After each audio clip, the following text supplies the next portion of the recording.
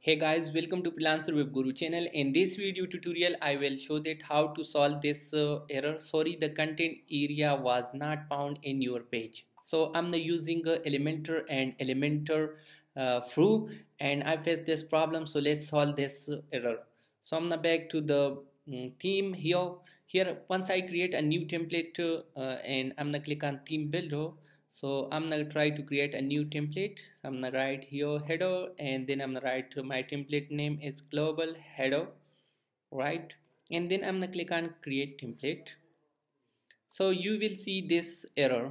Okay, sorry, the content area was not found. So now I'm gonna back to the dashboard, and from here I'm gonna click on theme, and here you will see this default theme as activated. Now I change this default theme to our Elementor hello Elementor theme. So now I'm gonna click on activate, and now this theme is successfully activated, and let's try to refresh it.